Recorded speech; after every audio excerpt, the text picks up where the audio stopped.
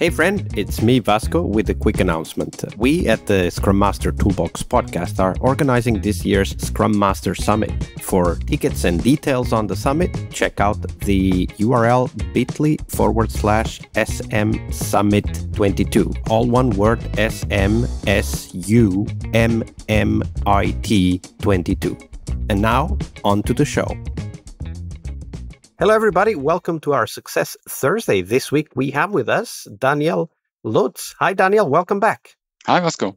So, Daniel, on Thursdays, we talk about success. And of course, being Scrum Masters as we are, one of the biggest tools we have in our toolbox to help us reach that success is the retrospective. So we'll start there. What's your favorite retrospective format and why? Yeah, so absolutely agree. Retrospectives are the most powerful tool that we have in also organizing change on the organization level, but also becoming better as a team. And therefore, I don't have one specific retrospective format I really, really prefer. I'm coming from a big organization and we do have different kinds of teams with different kinds of work and different kinds of pressure on operational daily tasks, for example. So this is why we identified over time a very simple, very good retrospective that fits to high demand operational teams. The one start, stop, continue. It's very easy to set up. I combine it with a one for all method. So you all include everyone, make sure that everyone, even the quiet people in the team, get their voice out. And this works very well in remote setups with a virtual whiteboard. It doesn't take a lot of time to prepare, but it still gets a lot of topics out on the table. And even though we should spend more time on them, with some of our teams, it's hardly possible. So we said this is a quick and dirty format that works for teams that don't have too much time, but it still gets some value out of the retrospective. That's one. If we have more time, then I like the Sailboat Retrospective in combination with the 5 whys. So getting deep onto those anchors that block the sailboat from getting into reaching the objectives. And my fellow Agile coach loves this one, and he used it way more often than I did. So thanks, Marcus. But it's very powerful because it's visual and really helps also to think differently about the concept of retrospectives. Absolutely. I like how you put the emphasis on different teams need different types of retrospectives.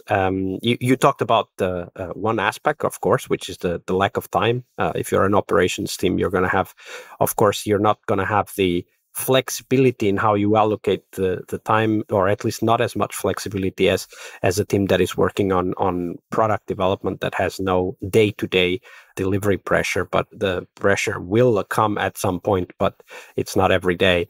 And I think that's a very important aspect for us as Scrum Masters to think. One is what are the topics that the team needs to talk about? So that's, of course, one aspect that helps you also discuss and think about what retro would fit. But another one is how familiar they are and also how much time they have to talk about these things, right? The retro for high demand or very busy operations team, I think that's a great idea to really think about what would be a format to fit these teams. So thank you for sharing that. So now we turn our attention to success, right? Like what does it mean and how do we measure it? How do we look at it? So let's start with the definition, Daniel. What does success mean for you as a Scrum Master? For me, succession as a Scrum Master is if my team or the Scrum team has psychological safety. And this is not given when the team starts, usually. So it needs to develop.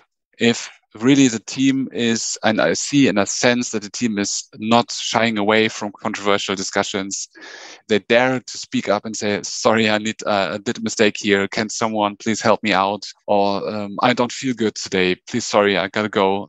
I will not be in full throttle today. Those are very, very positive signals. And where I see, okay, this feels good and I'm successful in my role as a Scrum Master if the team is doing that and having that kind of behavior, because it leads to so many other positive effects along the line. This is one. My definition of success would be, does the team have a psychological safety and openness in the team that leads to constructive discussions and constructive conflicts resolutions? So obviously, do they admit their mistakes? Do they shy away from controversy?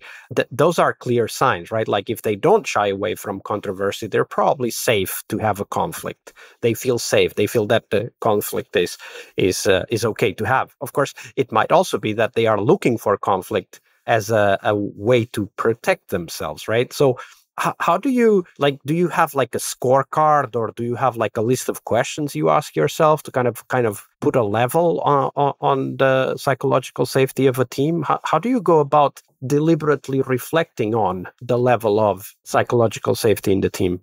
And we do use a lot of scaling.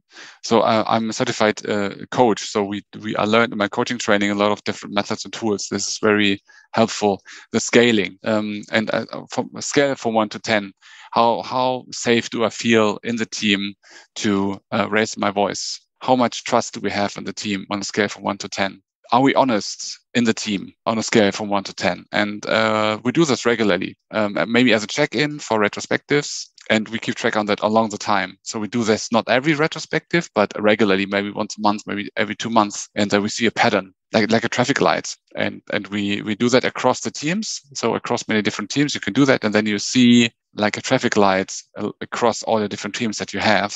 If you have many more teams, then you see, okay, where are we green? Where are we red? Where are we amber? And where do we need to act? And is there a pattern in the team or across the teams that leads to this behavior? And then we need to act on that. Yeah, absolutely. I really like that idea of having some questions that you regularly ask, because obviously things are not static over time, right? Like you don't just get psychological safety. You have to keep it there, right? Yeah. And to be able to measure this over time, I think that's a great tip. Is that something that you guys do like as a matter of process? Like do you have like, once a month or once a quarter you have that kind of survey in the retro, or how do you go about it? I would love to have it regularly. We don't have it as regularly as we would like to have it due to many different other topics, that pop up. But that would be my recommendation of setting it up as regular format. So it's kind of a rhythm that you keep track on. Maybe every 2 months, having that part of your retrospective. Okay, this time of year we do reflect on how are we doing in terms of psychological safety, and make it a regular theme in one of your retrospectives. I would highly recommend doing that, and we will get back to that after the podcast.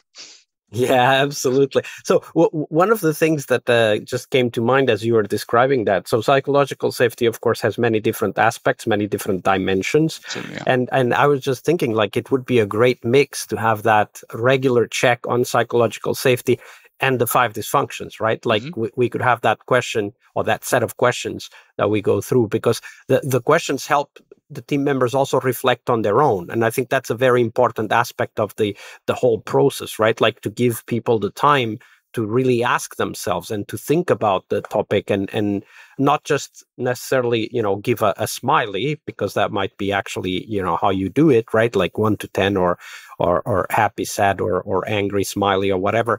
But to really have that time to know, okay, this, as you said, this time of the year, we reflect on. Exactly. Yeah. That is very, very powerful. Absolutely. Thank you for sharing that, Daniel. You're welcome. Thank you.